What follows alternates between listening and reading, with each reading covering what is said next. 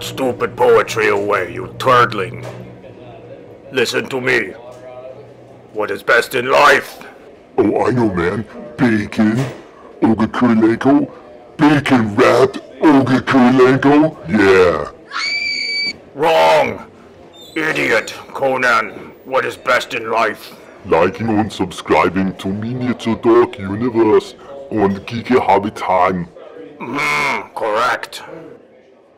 Welcome back to another round of Miniature Dork Universe. Today we're going to be painting Japanese Army. So to that end I'm going to use this Flames of War Type 97 Japanese medium tank. It's the old resin and metal variety. I kind of like those though. To me they have a lot of character even though they're not as crisp as the new plastics, and some of the new 3D printed stuff is great. I have a couple Type 95 light tanks and the detail around the tracks is superior to anything I've seen.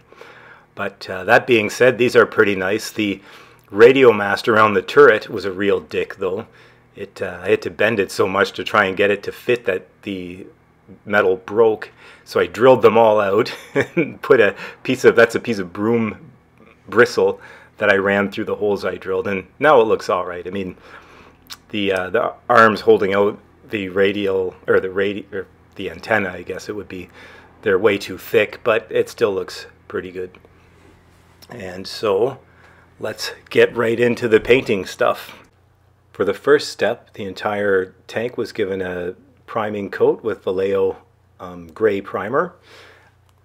When I do these 4-color camouflage schemes, I don't do any modulation of the paint because it's going to start getting really busy. So when I'm doing straight up colors, I want them sort of at their full vibrancy. So I'm using a lighter color primer to that end. So the paint that goes over top will be more true to its actual color because there's no shading going to go on here, just straight up. You know what I'm saying. I let the primer coat dry for at least 24 hours. You want it to be fairly tough before you get in with your base coat is what I'll call it. And for that I used a Tamiya mix. I prefer Tamiyas when I'm airbrushing because when they dry with a very hard finish. It doesn't scrape off easy. So I made my own color mix and I'll get into that next. I'll show you what colors that I used to that end. And so, yeah, I'll put on the base color and then all of the subsequent camouflage colors I'm just going to do with a brush. When I looked into these different paint colors for this particular camouflage scheme for this particular period, I was getting different names and kind of some of the descriptions for the colors were slightly different. For example, there's a mention of a darker sort of chocolate brown and then this mahogany brown. I think both were used, and I've seen this particular scheme with the mahogany brown in Malaya, Philippines, Dutch East Indies. So we're going to go with that. And the first base color is going to be this khaki iro, which is one variation of the name I've seen. It may not be 100% proper, but let's just go with it for the sake of getting her done. And this is the Tamiya mix. So there's 4 colors.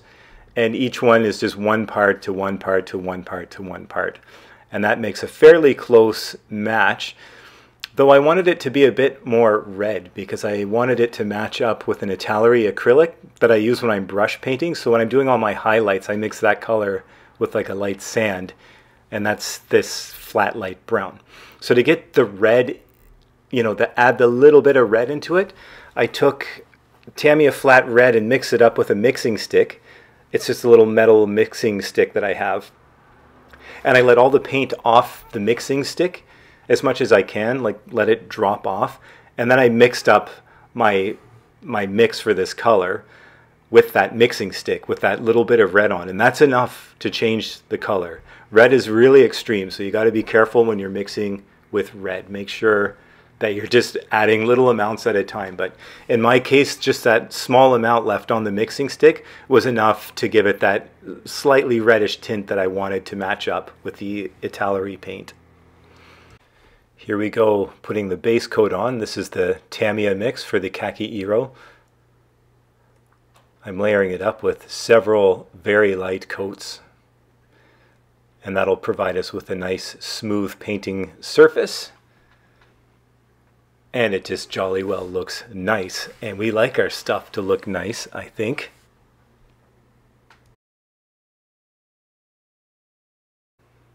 Now that the base coat is on and dry, let that dry for a few hours. I'm going to dry brush the entire tank with a good old 1983 Shepherd paint style. And here's where the Italeri paint comes in. I like using these paints for my brushes because Tamiya doesn't brush on very well. So if that wasn't clear before, this is the method to my madness. And it mixes well with these Valleos, so I'm going to use Iraqi sand to lighten it up. And I'm going to go over the entire tank with a very controlled dry brush. Don't go crazy because it's going to start looking kind of messy, but that'll give us our highlights, or sort of the beginning of our highlights. And as I go with each camouflage color, I'm going to add a dry brush on top of that. Carefully too, obviously, when I've got the green and the red on, I'm just going to dry brush a lightened version of that color, probably mixed in with the same dark sand color, just to kind of pre-highlight everything. It's easier than doing it all when it's finished painting and trying to stay within the confines of your camouflage. I find when you break it into little compartments, it works out a bit better. So I'll take off and do that. But first, I'm just going to remind, in case this is your first time traveling through Miniature Dork Universe, I've mentioned this in other videos, but if this is your first time, I use this golden retarder, especially when it comes to dry brushing. When you mix that in with your paint, it keeps it from drying too quickly. So the idea is you want to wipe most of the paint off your brush and then brush on a very light coat of the paint, basically. But then if the paint dries on the brush, then your dry brush kind of sucks. Do you know what I mean? So this will slow down the drying time of the paint. You put it on the brush, you wipe it all off. I usually have something close by that I can brush off some of the paint too, so that you get it right where you need it and then hit it with your tank. Or hit the tank with your brush. You know what I'm saying. Next up will be the next brown color, and that is Tochi Iro, which is basically mahogany brown. So guess what? I used Vallejo mahogany brown. Big surprise. So get it to a consistency in a palette or something with water, so that it flows nicely off the brush. You don't want the paint too thick. I hit it with some more of that golden retarder as an alternative to using, say, a wet palette. It keeps the paint from drying. And what you want to do is sort of edge in your camouflage pattern. So know what you're doing before you start, and then go really smoothly with the brush, as smooth as you can. That's why the consistency is important. And then you'll get that nice sharp edge that you're looking for with a paintbrush camouflage scheme. Hopefully this will stay in focus for you, but sometimes it's a bit of a dick. It does look like it is going the way of the wank a little bit, but see, I'm trying to flow really well with the brush. Sometimes I'll come, well, not sometimes, all the time. At some point, I'll come in from the other end of that particular piece of the camouflage pattern I'm painting and join it up somewhere in the middle. And that way, it gives you a little control, so it can kind of go a little bit too freestyle sometimes, so this will prevent that from happening. So I just go over to the other side and finish the end of that particular patch of camouflage, and it'll meet up in the middle. You might have to go back over, but the key is to get really precise flowing brush strokes so that you don't have sort of a messy looking edge. That focus is enough to make me want to puke. But here, that's a bit better. You can see where I'm going. So I have a little bit of a bump back there, but I can come back and fix it. Just keep checking to make sure that your consistency on the brush is good. Sometimes you have to wash the brush off several times, and it's worth it. Just do it. Have your water bottle or water jar close by that you wash your brush with. And the key is just to ensure that you can get that nice flowing brush stroke as you go across. And once you have the camouflage pattern edged in, just paint in the inside. Again though, make sure you keep the paint coat nice and thin so you don't have this bumpy looking paint finish. And do 2 coats if you have to. This brown on top of brown is going on fairly solid in 1 coat though, so that'll be good enough. And then we'll move on to our green. So the green color coming up next is Midori Iro, and for that one I'm going to use Vallejo Camouflage Olive Green. I'm not going to show you painting each color on here because I'm sure you can imagine what it looks like.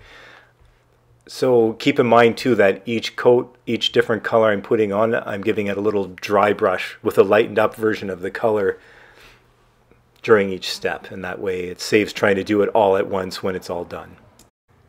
Here's the Midori Iro color put in place, and I've also, as I mentioned before, I dry brushed each color as I went with a lightened up version of that color. I just mixed in some Iraqi sand and carefully dry brush in so you don't overlap the green over the brown, and that should look good. You'll be adding more highlights later too. You know, the resin kits don't have the crisp detail, so sometimes the washes can look a little weird, but you can fix that up by using your paintbrush and adding some highlights. So we'll get into that later.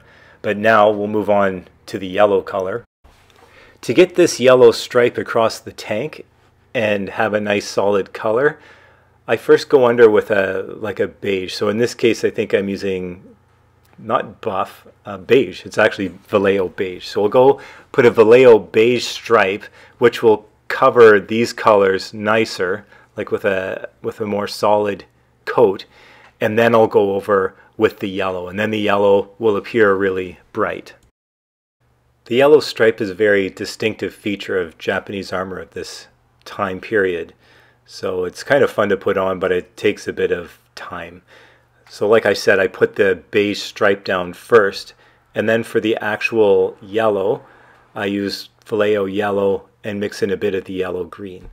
You're not going to use that much yellow green. It's just enough to take the orangey tint out of the yellow. So I start off with my yellow in a paint palette, and with a small brush, I dip it into the yellow green and just keep mixing it in. You don't want it to be super green, but just enough that that orangey tint goes out. Just use your own judgment, it'll look fine. And here's the yellow stripe completed. So it always crisscrosses over the tank, crossing over the turret. More often right over the hatch. I kind of didn't do that, but I'm not going to lose any sleep over it. I think overall it turned really well. I'm pretty happy with it. At this point I paint in all the other colors of the tank. So the radio antenna, I painted Tamiya copper. And then all the other colors are just sort of, you know, typical colors that you would use for any armor of any country.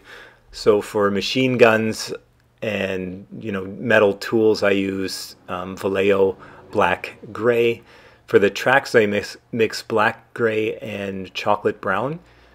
The wheels are black gray. The exhausts, I use the same color I use for the track. Same with the tow cable.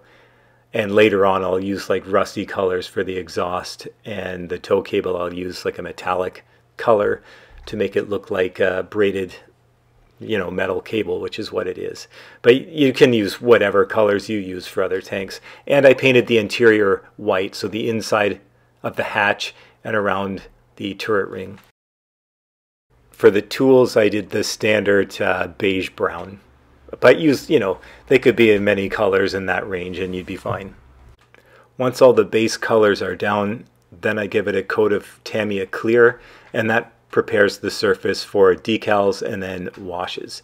So the decals I'm going to use are the Skytrex Command Decision 15mm Japanese armor decals.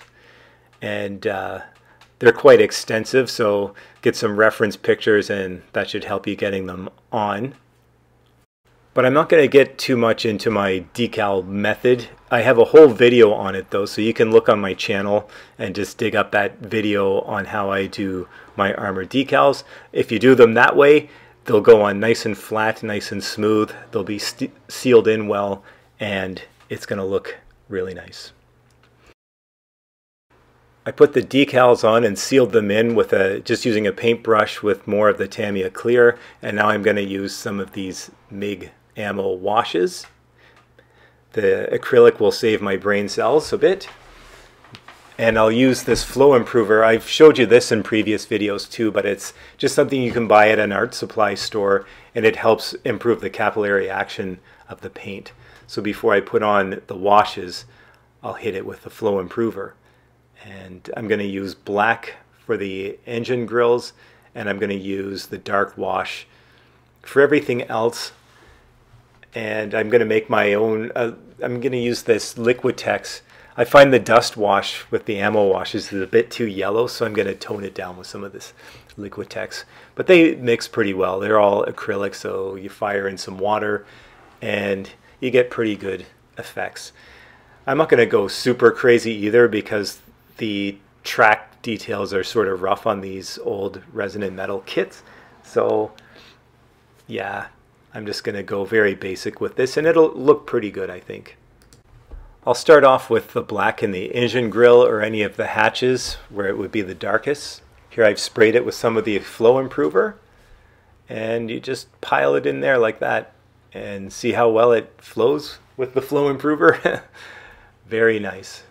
And also the gloss sort of surface that the Tamiya clear gives you helps that to flow better. It's still not the awesome superhero that oil washes are, but like I said, it's a bit better for your brain cells than using odorless thinner where you're silently killing yourself. Yeah, so yeah, I've made a compromise for these acrylic washes, and it works out pretty well. Now we'll move on to these. You can sort of see these grills in the side under these armored covers. But the wash runs in pretty well. I guess you're not going to see too much in the camera from this angle, but believe me, it's there. I'll continue on with this and finish up all my washes, and we'll move on to the next step. The washes are complete. I used dark washes for all the upper areas, and then around the tracks I used the sandy color washes, and I also used the sandy color to do a bit of streaks. So now that that's done, we're going to move on with our fun-loving matte coat, and of course I'll use that ultra matte varnish that's so awesome. So time to fire up the airbrush again. Once the matte coat is down, you can do all your final painting steps. So here you see it finished. The tank crew is painted up just like my Japanese infantry. So if you want to see that painting rather than go over all of that again, just look at my Japanese painting guide. You'll find it in my channel here. For the tracks, I used pencil to give it a metallic sheen with a soft HB, like 2HB lead. For the exhaust here, I added sort of a rusty texture by just heavily dry brushing mahogany, or no, sorry, red leather and then orange brown. I used the paintbrush to add a bit more highlights on some of the rivets, using the base colors mixed in with, you know, the Iraqi sand. The tank crew, the one difference with him is the helmet. I painted chocolate brown and then highlighted it with US Field Drab. The gloves were painted light gray and then highlighted with white. The goggles I just painted in London gray and gave it a slight highlight by mixing white into the London gray. Trying to think if there's anything else I added. Oh, on the shovels, I mixed some yellow tan into the beige brown and put a little highlight on that. Also, I put the metallic sheen on the metal tools with the HB pencil. And that's about it. Those things are standard though for any tank you're building. You'll probably have your own colors that you use for those things, and you know, you can just use them for every single bloody tank if you want. So that'll finish this project, and I'm going to do all my Japanese armor the same way. So thanks for watching, and I'll put some stills up on the end so you can see this closer up. And we'll see you next time for the next Miniature Dork Universe adventure.